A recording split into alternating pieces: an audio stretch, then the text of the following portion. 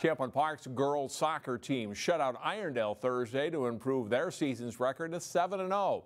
The Rebels are ranked this week in the state, and they're excited about their fast start. The Champlin Park Girls Soccer team posted a winning record in 2017 for the first time in over a decade. This fall, the Rebels have picked off right where they left off. As being on varsity since my freshman year, we haven't started off like this and as long as I've been on the team, so it feels amazing as a senior to make it our year. It's so exciting. It's like the best we've done in a long time. I don't even know the stats on that, but it's been a great start for us, and I just am so excited for the games to come.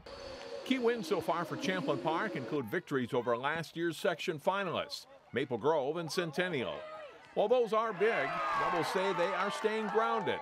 It's been really fun, but our coach has kind of kept a minimum on the celebration because she doesn't want us getting in over our heads and stuff. Senior forward Alex Lotz leads the Rebels with 13 goals. But it's not just scoring. Champlin Park has allowed just 2 goals all season.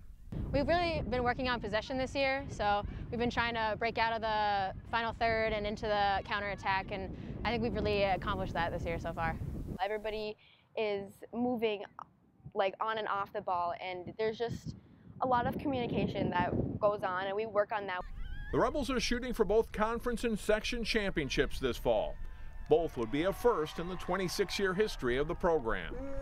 We talk about it, but we try not to get too cocky about it or anything. The Rebels put their unbeaten record on the line Saturday afternoon at Armstrong.